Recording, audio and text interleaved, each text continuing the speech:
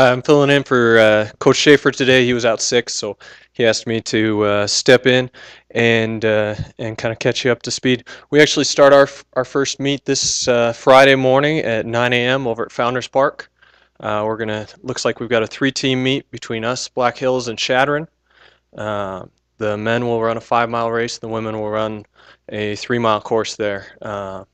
Black Hills was picked to finish 7th in the RMAC on both the men's and women's sides, and Shadron is down about 11th and 12th based on last year's finishes in their first season of cross country in the RMAC.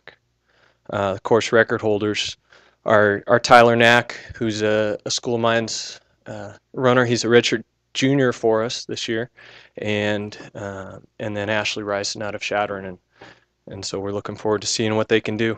We've got a pretty young squad this year. We've got 12 freshmen between the men and women, six on each side. So it should be an interesting race.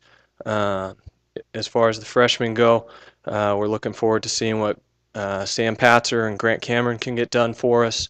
And on the women's side, we've actually got 3 that I think will be right up toward the front for us, in Maggie Vinton, Therese Frells, and Cassidy Knutson. As far as our returners go, the ones to watch will definitely be Tyler Knack again. Tyler was our #1 runner a couple years ago, and then redshirted for us this last year. So we're looking forward to seeing what he can get done.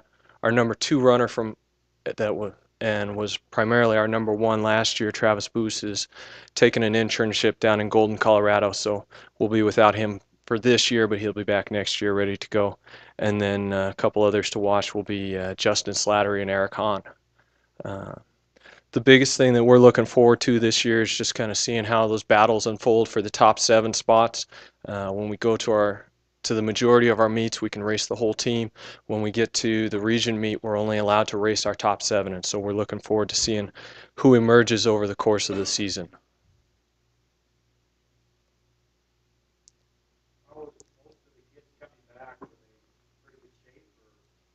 For the most part, there were a couple that probably weren't as healthy as we would have liked to have seen, but most of what we've seen seems to be a little more of the injury bug than actual fitness issues. What do you see as the biggest challenge for your runners competing at the division